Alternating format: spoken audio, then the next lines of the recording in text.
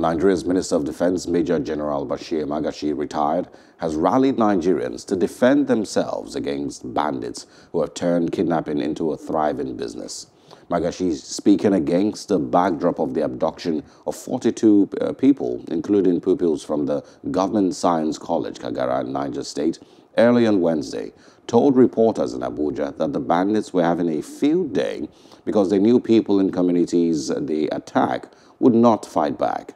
Magashi, while fielding questions from reporters in Abuja, urged Nigerians to defend themselves against bandits and stop being cowardly.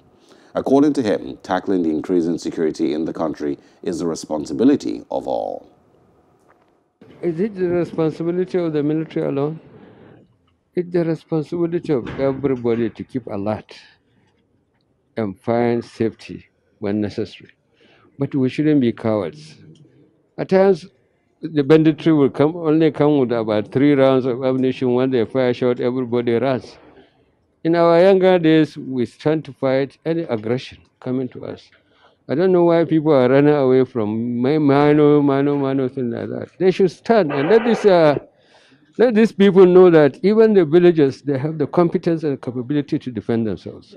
But our own duty is to ensure no Nigerian is hurt and we're capable of protecting the integrity of this nation.